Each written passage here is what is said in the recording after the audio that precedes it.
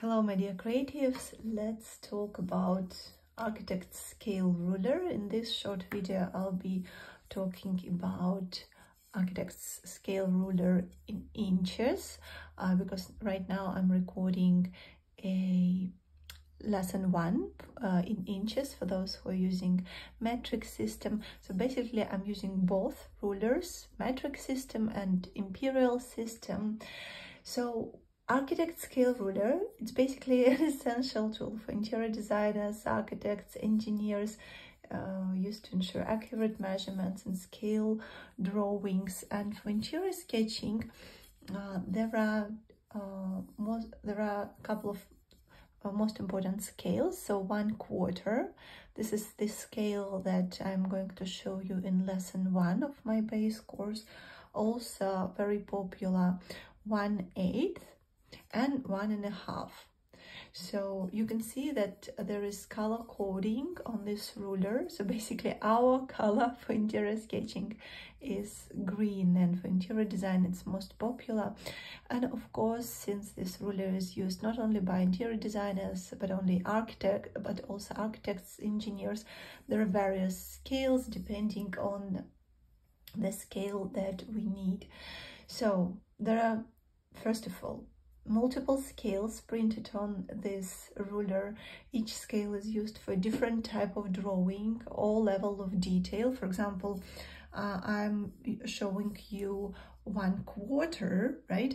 But for example, 1.5 is quite often used for smaller spaces, for like bathrooms, if we need to draw more precise drawing with high level of details, we would use 1.5.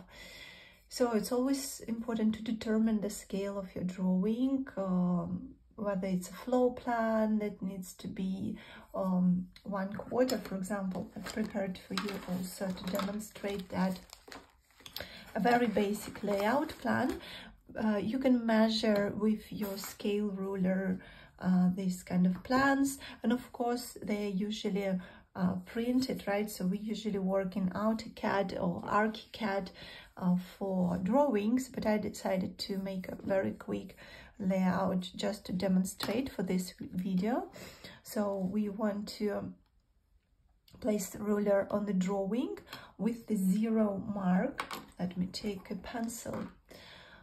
With the 0 mark aligned with the starting point of measurement. So let's measure from this corner to this corner, right? So I know that might seem unusual that our ruler is upside down, but that's pretty normal and you'll quickly got used to it. So from 0 to this corner, it gives us 12 inches. So in this case, it's 12 feet. If it would be, for example, a little bit bigger, right? So we could also measure the inches, right? So we could be very, very precise with these inches, because in this 1/4 scale, these are 12 inches. And that way, if our layout would be a bit bigger, that would give us 12 feet and 8 inches, for example. So read the measurements where the end point of the element meets the scale of the ruler, and it's also very useful when we are drawing to scale and creating a scale drawing.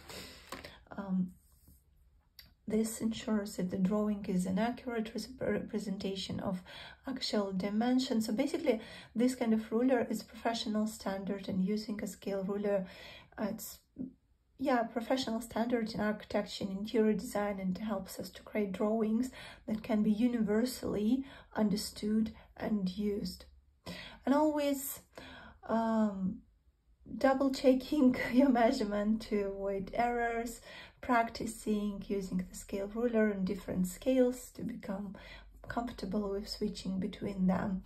And of course, by mastering the use of an architect scale ruler, you enhance the accuracy and professionalism of your interior sketches and designs, making it really an invaluable tool in your toolkit.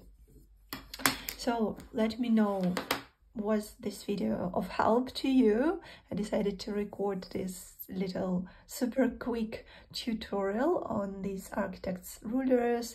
Do you feel like you understand the concept of architect's ruler a bit better? And so looking forward to your feedback.